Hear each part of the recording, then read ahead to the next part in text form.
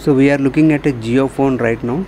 This is a seismic device which converts the ground movement into voltage, and that will be received by the recording stations.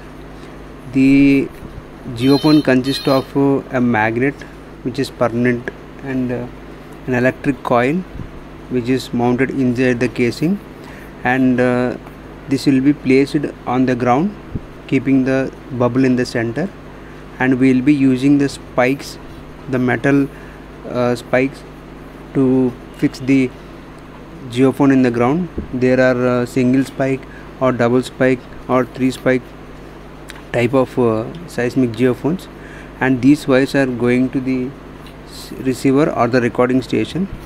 And once we see or open the geophone, the outer one is the casing for the protection of the coil, and if we open it, we'll see a small capsule again.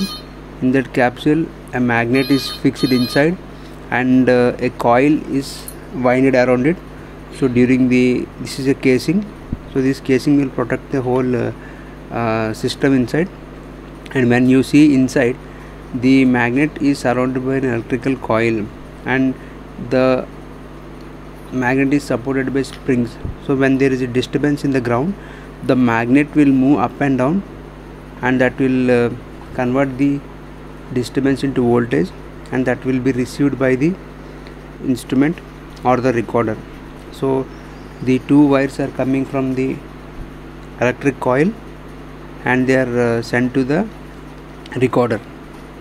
This is a very small unit because it's so sensitive, so it should be very carefully handled.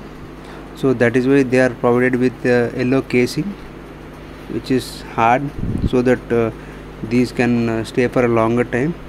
And coming to the process, you just need to push the spikes into the ground, should not hit with a hammer, and pull it carefully, and these will record or give the disturbance to the coil inside, and that will be sent as a signal to the receiver.